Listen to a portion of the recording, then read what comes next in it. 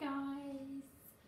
Apologies for my makeup free palette today. We've just had a huge English breakfast, so I'm feeling rather stuffed and not able to move from this chair. So anyway, today I'm going to show you how to make some Shrek themed cupcakes with a green coloured swirl on them with Shrek ears. So the first thing you need to do is make the ears maybe 2 or 3 days beforehand, so they have time to harden up before you put them on your cupcakes. So you need some green fondant, you need some white fondant to mix in to give it that kind of pale Shrek colour, and then you need a bit of either sugar cell or Tylo powder, which makes the fondant harden quicker than it would normally. And then you also could use these little tools here, which you can get in a pack of 3 with the little wheelie thing from Hobbycraft, this thing here. I don't know if you can see those. So you can get a pack of 3 of those, and they're quite useful for basically for shaping and crafting fondant to make it look how you want. So grab yourself a piece. Obviously, if you're just making ears, you don't need that much. So just grab yourself a piece of the green, and then get yourself a piece of the white, and just mix them in together. If you're unsure about how to mix fondants quickly and how best to do it, if you subscribe to my channel, Bessie's Bakery, I've got a video there on how to mix fondants. I've mixed my green and white fondant together to get this kind of colour here, but I'm thinking it doesn't look Shreky enough. So I'm going to add some food colouring to it, which is kind of a lime colour. So I'm just going to put a tiny little squirt, like the size of a couple of pinpricks, just in the sugar paste, and I'm just going to mould it in. Okay, so I've made one ear to show you what we're aiming for. So it kind of looks like that. So it's kind of like a cone with a little hole, Shreky hole in the middle. And then once you've made one and you've got it how you like it, how you want it rather, you pop it on, get some electronic scales preferably, not the other sort, I don't know what they're called, non-electric, just so you can weigh how much one is. So that is 16 grams. So then you know that you need to make all the other ears out of 16 grams so that they're equal. So I'm making 4 cupcakes because I'm doing various other ones with them. So I've just got the remaining ones that I need here. I can't count, 7. So we've got 8, which equals 2 per cupcake. So just lay out your balls on on the table. Sorry, I can't seem to stop making innuendos today. So then you just warm them up in your hands, and just make a ball by rolling your hands together like this. And then a basic rule of sugarcraft, you can make anything from a cone. It's a good tip, that. So you heard it here first, probably not. So basically you put your 2 palms together like this, and if you just roll them side to side, you'll end up with a kind of cone shape like that, which is kind of similar to that. And you're going to use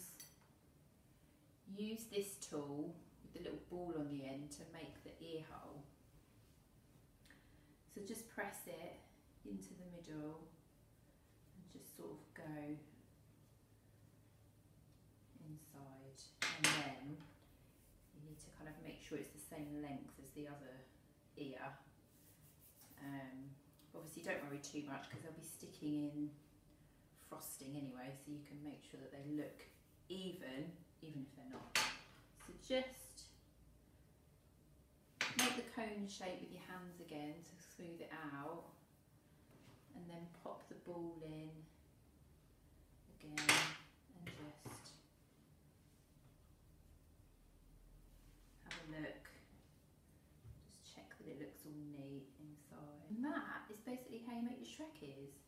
So you can just smooth it over because it will be all warmed up. Just smooth it over with your fingers just to make sure it's smooth, which you can do when the fondant is kind of warm. So it's quite malleable at that point.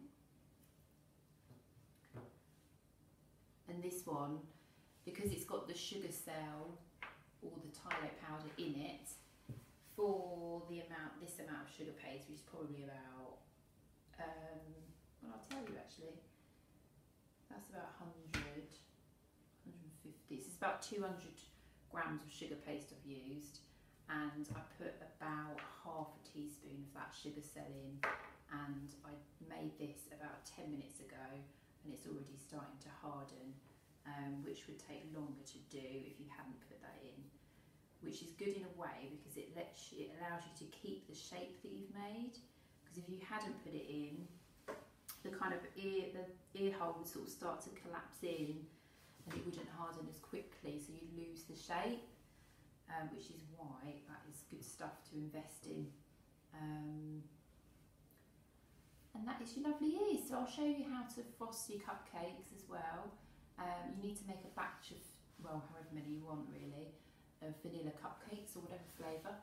I'll just show you what these look like close up, so you can kind of see there. And then just lay them on, get some greaseproof or baking parchment and line a box with it, maybe one of your Amazon parcels, we get a lot in this house, and just pop them in there on the parchment paper, and they'll harden in a day or two. Well, they'll harden pretty much in a couple of hours, but you can do them ahead of time so that you don't have as much to do on the day of your party or event, whatever it is. I'm going to show you how to frost your Shrek cupcakes. So I've just got 4 here that I made earlier, and I am going to frost them with this little tip here. It's called a Gem 3R tip, and it's just, you can see it's just got a, what would you call that? Just a circular hole in it rather than any of the fancy schmancy ones. So it's quite a big one. It's a Gem 3R, it says on here, so you can, but I mean any round tip like that will do. So you just chop off line up your tip with the icing bag and just chop it off there. So then you put your little tip in your icing bag, and just squeeze it at the end so that it's all flush, so that no icing comes out of the side. You want it all to come out of the tip. Then just fold the bag over your hand like so, like a little skirt around your hand. So then you just want to pop your icing in for however many cupcakes, roughly a tablespoon per cupcake, I would say. So you need a batch of vanilla frosting. I've just got enough for 4 here because that's all I'm doing. And then you get your colouring, and I've got a nice lime green one here, so to make it look kind of like Shrek. And I'm just going to squirt a small amount in here. You don't need too much. I'll show you how much to put in, so that should be plenty. And then you're ready to just mix it up. So just mix it up with a spoon. Now I've just popped a tiny little bit, tiny squirt of a darker green colour, just so it looks a bit more Shreky. Okay, so that colour's slightly darker now, so I'm happy with that. So I'm just going to pop this in my icing bag.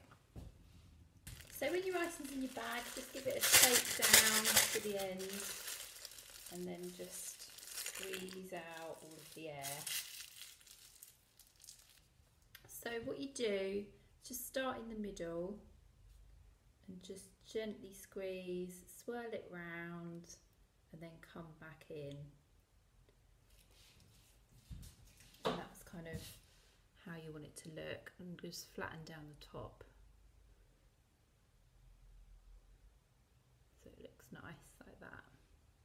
Gorgeous. Now you're ready to put your ears in. So just get your 2 ears and pop them in one side, push it slightly in the cake. So you've got one there and then on the other side as well.